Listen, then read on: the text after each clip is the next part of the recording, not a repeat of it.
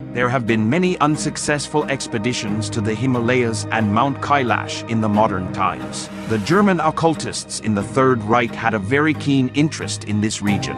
They believed that the secret knowledge of perfect human creation technology and powerful energy systems are hidden there. But the most well-known expedition was conducted by the Russian ophthalmologist, Dr. Ernst Moldashev. By his accounts, Mount Kailash is the largest artificially created pyramid in the world. The complete history records of the Earth and the human origin might be hidden there. From the ancient times, it is believed that Mount Kailash is the center of the universe, and the city of Shambhala, or the City of Gods, is located there. Dr. Moldashev recalled that they witnessed many smaller-sized pyramids around the mountain, but the most startling account was that he and his team claimed to have heard strange noises coming out of the mountain itself.